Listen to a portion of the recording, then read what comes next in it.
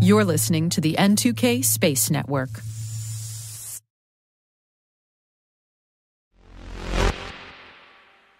Humans have been looking up and wondering what is hidden in the universe since early man.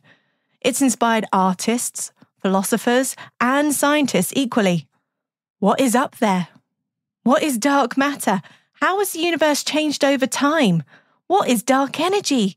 What do we not know about gravity? Enter Euclid to deliver the answers. T-minus 20 seconds to LOS egress. Go for deploy. Roger roll. Today is June 30th, 2023, International Asteroid Day. More on that later. I'm Alice Carruth and this is T-minus.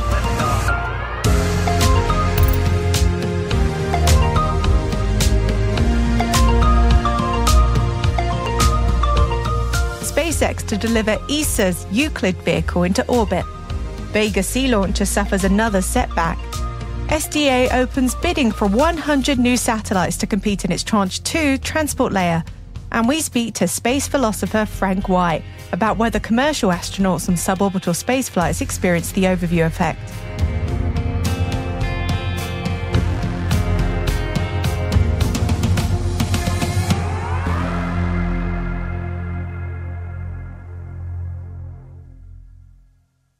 On to today's Intel briefing. Now, we're not normally into covering stories that haven't happened yet, but we are feeling a little philosophical going into the Independence Day long weekend and featuring Frank White as today's guest, and thought, what better way to celebrate than to get excited about the next launch from SpaceX's Falcon 9, of course, which will be transporting the European Space Agency's Euclid vehicle. Euclid is named after the Greek mathematician Euclid of Alexandria, who lived around 300 BC and founded the subject of geometry. The vehicle stands at over 15 feet tall and over 12 feet in diameter. ESA says that it's designed to explore the evolution of the universe. Their clever onboard instrumentation will make a 3D map of the universe with time as the third dimension by observing billions of galaxies up to and out to 10 billion light years away, which stretches across more than a third of the sky.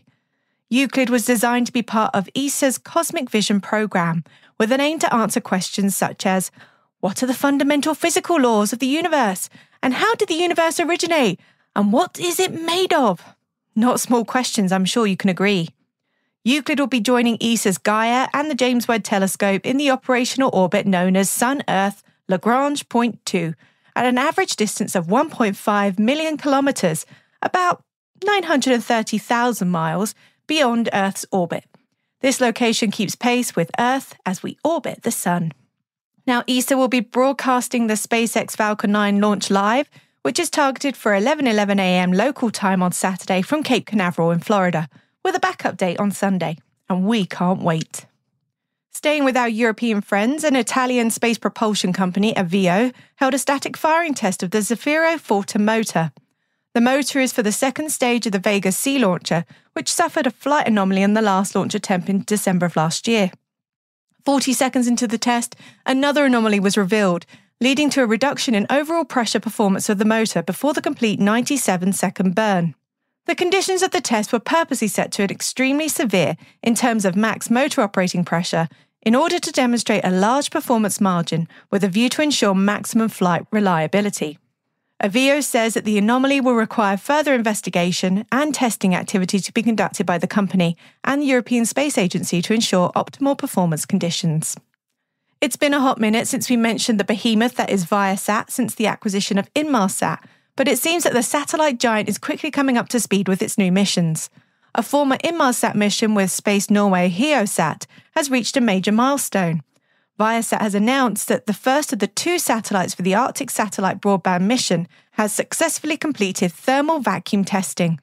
The satellites, which will carry Viasat's GX-10A and B payloads, aim to connect users in the far north with high-speed broadband in 2024. Please, sir, can I have some more? Isn't just a line from a Dickens novel, it's also a common aerospace industry request. More money, more thrust, more satellites. Don't we have enough? No, not according to the SDA. The Space Force's Space Development Agency has opened bidding for 100 new satellites for its planned low Earth orbit constellation. The satellites will be used to provide military users with high-speed, high-volume data communications worldwide. The solicitation is part of the SDA's Tranche 2 transportation layer, which they aim to grow up to 500 satellites. And for the last mention of Space Force for today, their Space Systems Command has contracted with iRocket to develop a reusable rocket engine. iRocket says their vehicles will transform how launch vehicles are powered with clean, sustainable propellant and an impressive 24-hour turnaround launch cycle. The contract, worth $1.8 million, is funded through AFWorks, the innovation arm of the Department of the Air Force, and a technology directorate of the Air Force Research Lab. iRocket says their Shockwave launch vehicle can be used to deliver payloads to different orbits.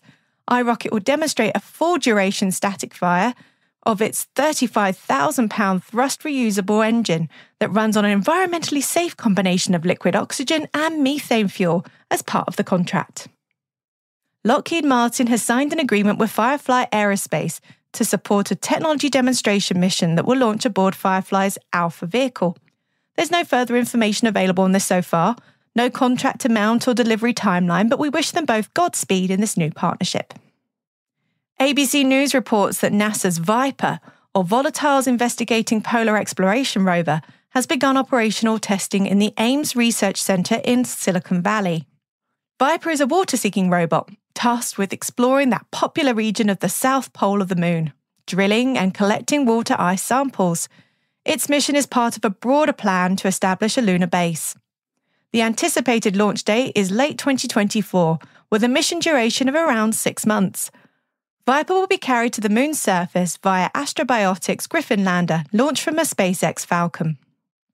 The Australian Space Agency has awarded Advanced Navigation a contract worth $5.2 million Australian dollars to accelerate the development of their light detection, altimetry and velocimetry technology called Luna. This sensor will be delivered to intuitive machines for the autonomous capabilities of the Nova-C lunar lander, part of NASA's Commercial Lunar Payload Services program.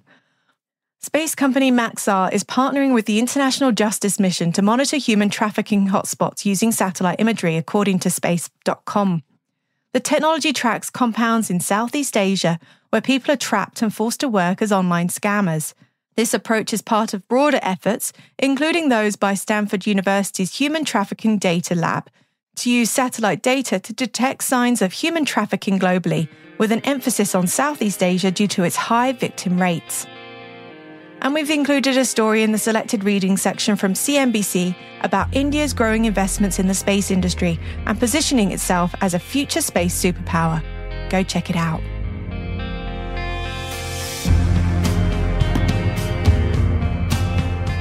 Hey T-Minus crew, tune in tomorrow for T-Minus Deep Space, our show for extended interviews, special editions and deep dives with some of the most influential professionals in the space industry. Tomorrow we have Frank White talking about the overview effect and whether commercial astronauts experience it. Check it out while you're grilling, mowing the lawn or driving your kids to the game. You don't want to miss it. And as a programming note, the team here at N2K are taking the long weekend for Independence Day here in America. We won't be publishing a T-Minus Space Daily on Monday or Tuesday next week. But stay tuned for 2 special editions we'll drop in the feed. On Monday, we're publishing an encore with Master Gunnery Sergeant Scott Stalker, Command's senior enlisted leader at US Space Command. And on Tuesday, we're publishing a brand new career notes with retired astronaut Colonel Eileen Collins, the first American woman to command a space mission.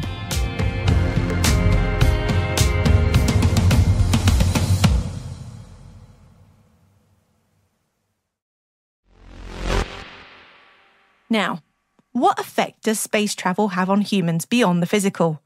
Space philosopher Frank White wrote the first edition of The Overview Effect, Space Exploration and Human Evolution in 1987, and we're big fans of it here at T-Minus. Since then, Frank has continued to speak to astronauts and study the cognitive shift that results when viewing the Earth from space. But do commercial astronauts experience this on suborbital flights? Our host Maria had the opportunity to ask the expert. Of course, this is the big question, and I am pretty heavily engaged in answering it. So most of my initial interviews were with professional astronauts, NASA astronauts in particular. And over time, I've interviewed astronauts from other countries. And the astronauts really discovered the overview effect on their own. And that is to say, something happened. I felt different when I came back. I had a shift in awareness from seeing the Earth from space and in space. Increasingly, as I've looked back at my interviews, they've also had an impact of looking beyond the Earth into the universe. And when I first published the book in 1987, those were the kind of people that I interviewed. And that persisted right up until the most recent edition. And now I've started interviewing the commercial astronauts. And in particular, I do have several interviews with people who've flown on a Blue Origin flight. And there's no preference for Blue. That's who I've been able to secure for an interview. I'm anxious to interview Virgin flyers as well. We have a lot of differences in what's happening. First of all, not a lot of training for the most part. And secondly, they're going for the experience for the most part. And then they're looking at much shorter flights, suborbital flights, and that's a big difference. So I had people say to me that the commercial astronauts on Blue and Virgin would not experience what I call the overview effect because they'd be too close to the Earth and it would be too brief, and it just wasn't going to happen. And I thought, well, that makes sense. I hear what you're saying. But if we are going to be good scientists, let's just get some data. And I pointed out, remarkably, the United States only has sent astronauts on 2 suborbital flights, and that was Alan Shepard and Gus Grissom. So Alan Shepard did have a comment about his experience that very strongly indicated that something happened. He said he'd looked at all these pictures, he had prepared himself for the flight, but nobody could be prepared for the view that he saw. And I included that in the book, even though I never interviewed him. Well, that indicated something. But now I've started interviewing Blue Origin astronauts, and they are on a remarkably fast flight. It's like 11 to 13 minutes. Yes. Yeah. And you would think it is too fast. It is too brief, and you're not very far from the surface and all of that. But then when I talk to them, it seems like something significant does occur for most of them. And many people saw William Shatner. Yeah, that very famous occurrence. I remember watching that live when it happened. Yes. When he came out, he was deeply moved. Deeply moved. He was close to tears. It was difficult to articulate what happened. It's been interpreted as a negative experience, but I think that's too simplistic. I think it was powerful, and it was something other astronauts have reported in different ways, which is they see how tiny the Earth is against the backdrop of the universe, how fragile it is. They come back with a feeling we've got to do something to protect the environment. And he had gone with an expectation of joy. It was going to be joyful. And for some people, it is joyful. But this sense of fragility and responsibility is something professional astronauts who took longer trips have reported. Another constant is we don't think of astronauts crying. And I've talked to professional and commercial astronauts who cry when they see the Earth. They don't know why. They're not sure. Jean-Francois Clairvoy, who is a French astronaut, said he felt a sense of love, and it brought him to tears. He said, I think it's even more than the beauty of it. And other astronauts have talked about tears coming into their eyes unexpectedly when they first see the Earth. And we see this with Shatner, and we see it with other commercial flyers where they're moved deeply. And so, one of the things that Shatner talked about was he talked about how you go from the blue sky to the blackness of space really quickly. He said something like, it's like the sheet being ripped off your bed when you wake up. And there's this sudden change. And I've talked to others like Glenn DeVries, who talked about you go from the blue to black and back to blue very quickly. And it appears, at least on Blue Origin, what you would think would be a detriment seems to be a benefit in terms of how important the experience is, because this rapid ascent appears to heighten how people feel.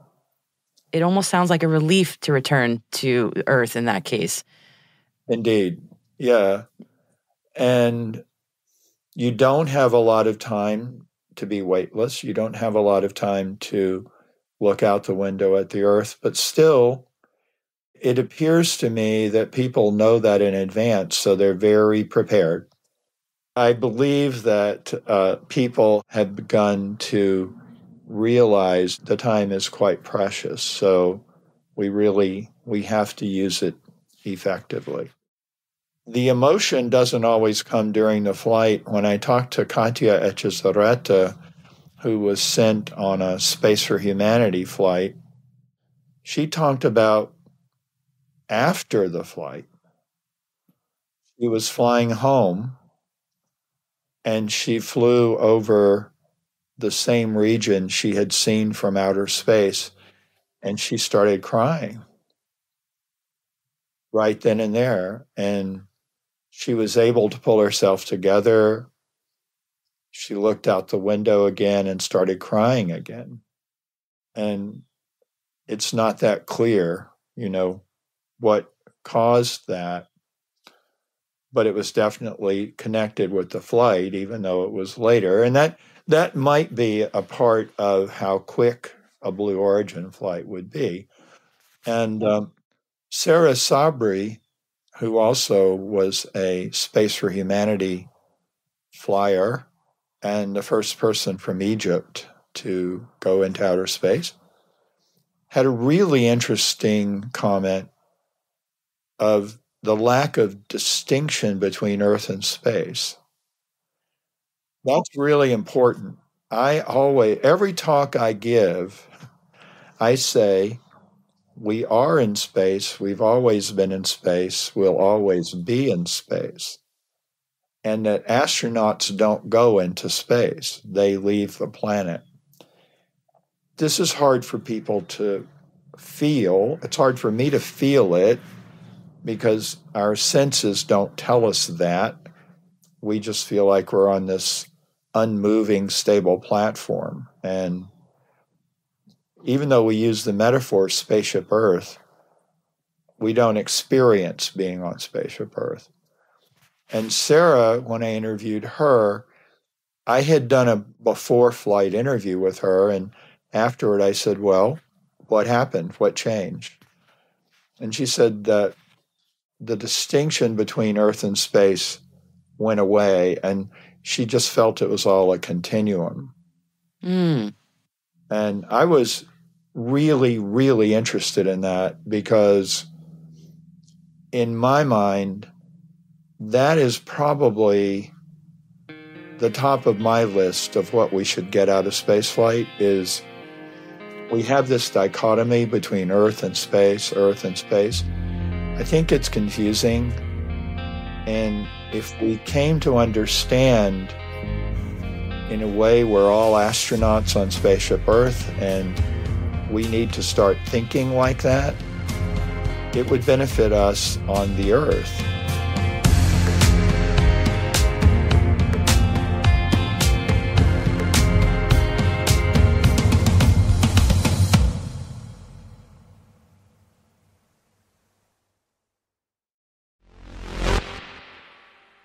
It's Asteroid Day, a UN-endorsed annual event promoting awareness of asteroid impact that informs the public about the crisis communication actions to be taken at the global level in case of a credible near-Earth object threat.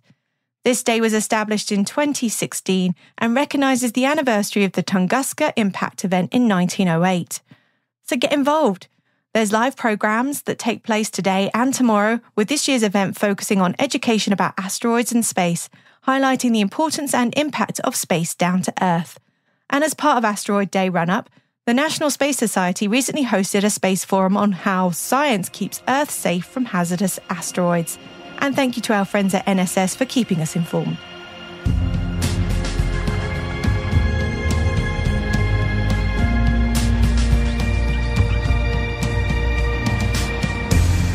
That's it for T-Minus for June 30th, 2023.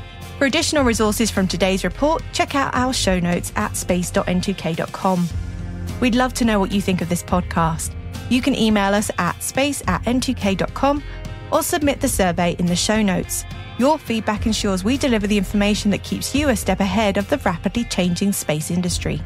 We're privileged that N2K and podcasts like T-Minus are part of the daily routine of many of the most influential leaders and operators in the public and private sector, from the Fortune 500 to many of the world's preeminent intelligence and law enforcement agencies. N2K Strategic Workforce Intelligence optimizes the value of your biggest investment, your people. We make you smarter about your team while making your team smarter. Learn more at n2k.com. This episode was mixed by Elliot Peltzman and Trey Hester, with original music and sound designed by Elliot Peltzman. Our executive producer is Brandon Karff, our chief intelligence officer is Eric Tillman, and I'm Alice Carruth. Our host, Maria Varmazes, will be back next week. Thanks for listening.